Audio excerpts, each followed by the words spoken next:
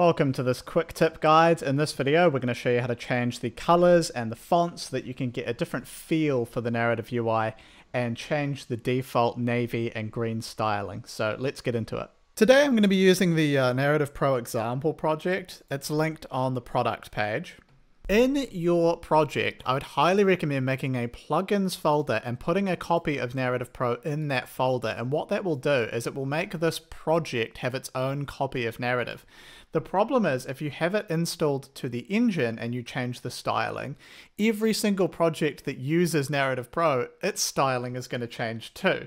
And that's probably not what you want. So I'd really recommend making a plugins folder and drop Narrative Pro in there.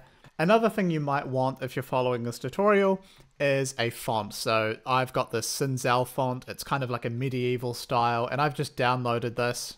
Once you download it, you'll get some of these true type font files, and these are what we're going to be using. But feel free to use any font you like. You don't have to use this one. Okay, so we're here inside of the MetaHumans demo project for Narrative, and if I hit play and look at the UI, you can see it's got that blue and green default styling. And we're going to go ahead and change that. If you close your Play and Editor session with the UI open, there is an Unreal breakpoint that gets triggered. This is an Unreal Engine bug. It's really annoying, but you can literally just click continue. That will only happen if you close the game with a common UI up on the screen. I hope Epic get around to fixing that. I think it might be fixed in newer releases. In my project, I've just made a fonts folder, and I'm just going to drag Cinzel into that and click yes to make a font. And I'm also going to drag in the bold version as well. And this time we're going to click no. We do not need another new font asset. So here's the font here. And I'm actually just going to rename this to Cinzel font. So we should have two font faces and a font. You can see we've got default.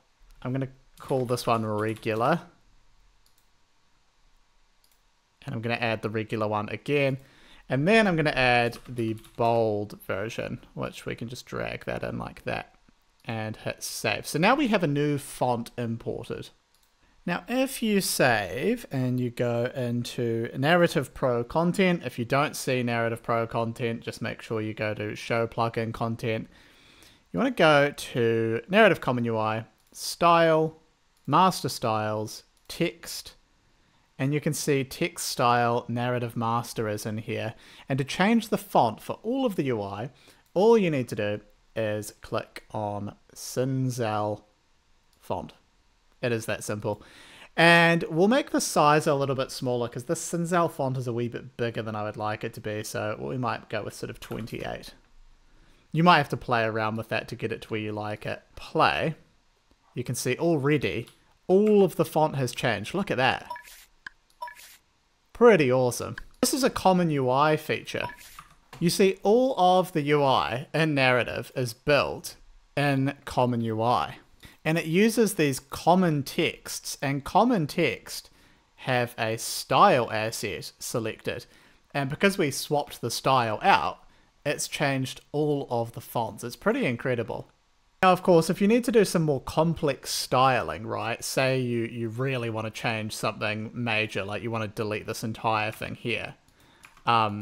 You could, for example, do that, right? The style assets are more for changing the style, but if you really need to change the actual layout of things, you will have to go into these assets and remove certain things. Changing the colors is a wee bit more involved just because we give you a bit more control over what you want to change. So we're going to go to Project Settings, Narrative Pro, and go down to User Interface and select the colors that you want. So I'm going to go with this sort of dark brown and bright orange scheme. So you want to select a primary color and then an invert color. And I like to just keep this open, and we can use this to copy and paste from. So if we go to Master Styles, Borders, and open the menu background grid, I'm going to copy my brown color by doing Shift right click. And then I'm going to Shift left click that color in there and compile and save. And you'll notice that the grid background is now changed and the loading screen uses the grid background. So if I hit play, you can see that loading screen was brown. but the inventory uses the blue one, so we have to change that. So open up border style, solid primary, and solid invert. And also outline primary and outline invert. And you just want to paste those colors in, right?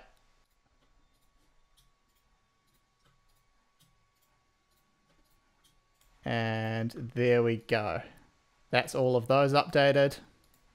Inside of the text, you want to go to text primary and open the master primary text up, and you need to change that color. You need to go to master styles button and change all of the button styles out. So you want to open up narrative master, and there are some slight changes to some of the hues, but I'm just going to make it all the same orange. If you want, you can sort of play around with making them slightly different hues for when they are hovered and disabled and things like that. But I'm just going to keep it nice and simple. You also need to open up narrative master thin outline and narrative item, and you'll need to put your orange in there as well. Appears to be updated. Let's try this out. If we hit play now, yep, we can see that's more or less done. Now, one thing that will not be updated though is you can see this text here is still green. To update that is actually located in the narrative inventory folder, and you need to go to narrative UI, assets, rich text, go down to bold glow, and then just change the color out there as well. And that's it. You've now basically replaced all of the styling.